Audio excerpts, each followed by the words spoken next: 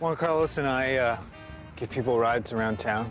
We take them from where they are to where they're going, and sometimes back to where they were before. This is Donald when he was quite little. This is Donald's grandfather, and this is Juan Chi-Chi. He was a really special donkey. I could speak donkey, for example, eat your supper.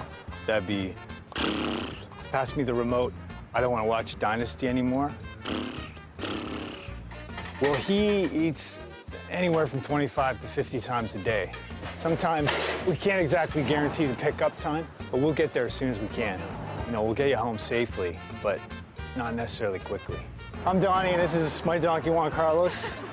We give rides home. I would totally take advantage of that. Riding home on a donkey, it's probably one of the most comfortable ways to get home safely. It's kind of a nice, gentle, rocking motion.